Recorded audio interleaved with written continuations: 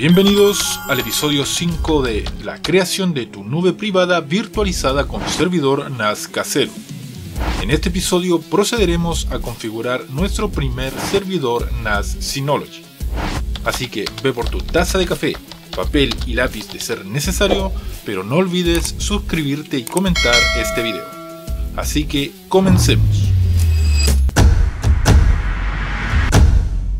En el episodio anterior quedamos en que podíamos efectuar esta configuración ya sea en el mismo PC que configuramos con Ubuntu 22.04 o hacerlo remotamente desde otra PC en nuestra red hogareña.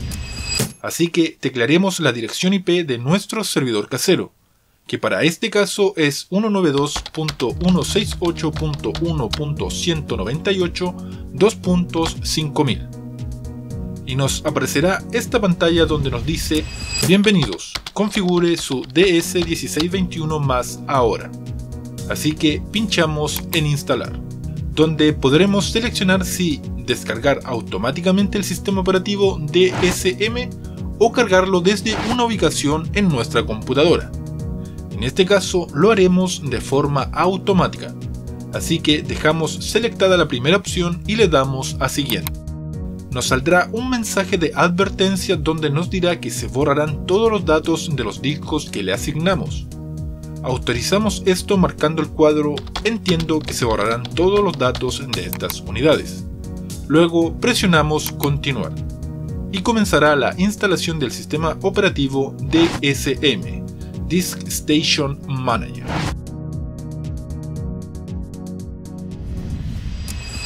Luego que termine la instalación del sistema, se estará reiniciando y preparando para dejar listo a las últimas configuraciones del NAS, donde demorará 10 minutos aproximadamente.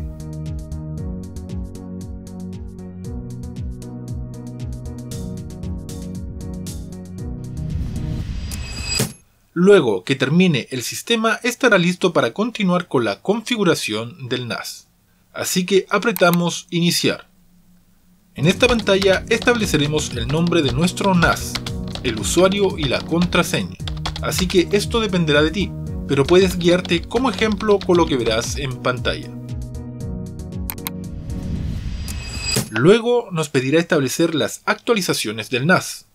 Seleccionamos la última opción, ya que no nos conviene que el sistema se actualice automáticamente. Hay que recordar que no es un Synology físicamente real. Posteriormente nos pedirá crear una cuenta de Synology, que para nuestro caso omitiremos. Luego nos pedirá que seleccionemos si aceptamos que Synology recopile datos de nuestro sistema, lo cual no haremos, así que solo presionamos Enviar. Y con esto ya el sistema inicializará, con su sistema operativo trabajando desde el navegador web, el cual es muy similar a cualquier sistema operativo, por ende utilizarlo no se te hará difícil. Nos aparecerá la ventana de Crear Grupo de almacenamiento y volumen, donde podremos empezar a instalar aplicaciones y obviamente guardar nuestros archivos. Así que pinchamos Crear ahora.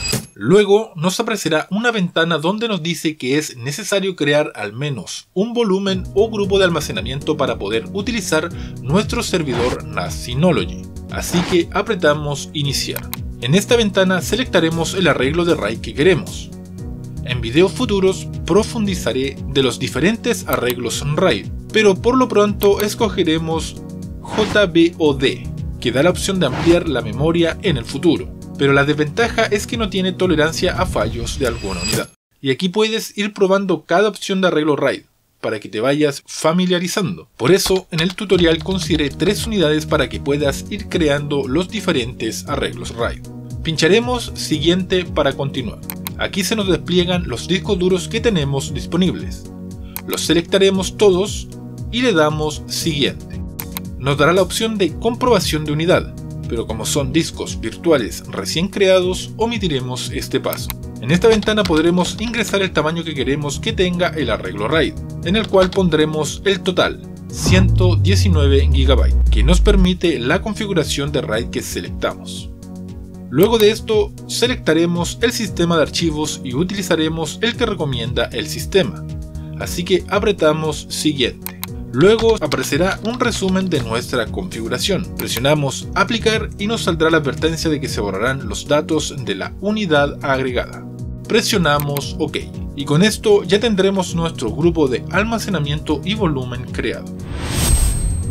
Luego nos iremos al menú principal que hay en la parte superior izquierda y luego al centro de paquetes para instalar las aplicaciones, donde descargaremos e instalaremos Audio Station, el cual será como nuestro Spotify, presionando a instalar. Luego hacemos lo mismo con Synology Fotos, el cual será como nuestro Google Fotos.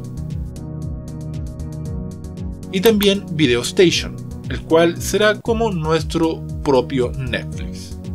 También tiene diversas aplicaciones que podrás instalar en tu servidor según tus necesidades.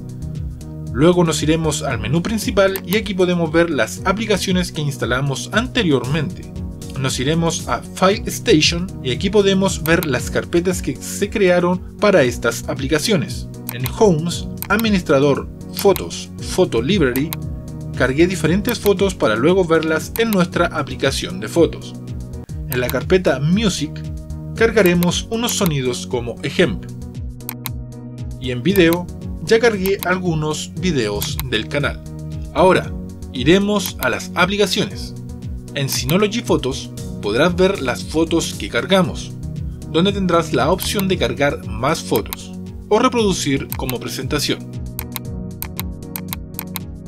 En Audio Station podemos ver la música que cargamos, donde también puedes ir ordenando a tu gusto.